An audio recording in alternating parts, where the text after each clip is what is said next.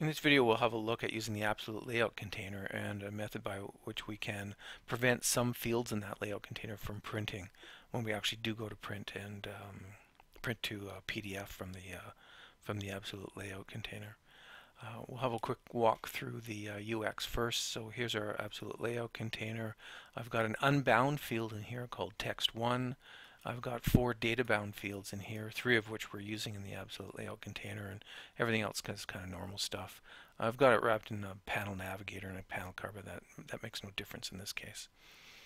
And our button to actually create the PDF, which calls the action JavaScript. So let's go and have a look at the absolute layout container. I'm using 3 fields in here, 4 actually, including our unbound field. So the idea here is that we want to use, for example, customer ID. That's what we're going to be looking at. The customer ID field to, it could be a drop down, for example, to help determine the values for these other 2 fields. So we want to see this field in here being used and available to us while we're filling out this form, but we don't want to see it while we're printing.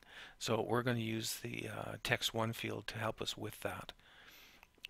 And we'll have a quick look at text1 field, and that's just showing us that it's got a show height expression of 1 = 0, which means it's never going to show up.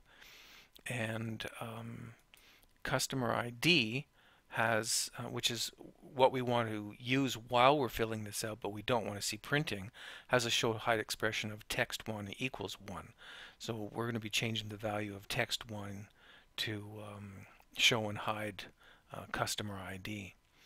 Now text1, when we fire up, we have on render complete. We're setting the value of text1 to 1, so it's always going to show. And then we're going to run this and just see what it looks like right now. So there's our 3 fields. We have access to them all, and we can create our PDF. Go ahead and open it, and there's our 3 fields. Now the idea here is we do not want customer ID to show. So let's go back into design mode. We'll go to create PDF. Here's the action to create the PDF. So what I'm going to do is I'm going to turn this into text mode. So that's the method to call to actually create the PDF, and I'm going to add a line of code in front of it. I'm going to go ahead and I'm going to set the value of text1 to 0. Now we need, let's run this just for interest's sake, and you'll see that this won't work. So there's our customer ID that we don't want to see. We'll do a create PDF.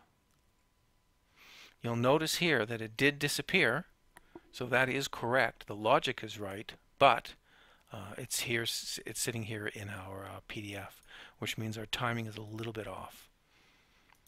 So let's go back here, and what we're going to do is set timeout for just a little bit of time.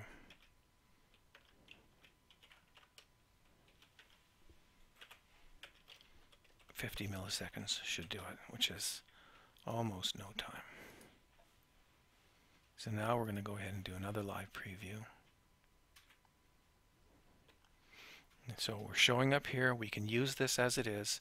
When we click Create PDF, we're going to set the value of our hidden field, which is down here somewhere, we can't see it, to a value of 0, which means this will disappear, and it does.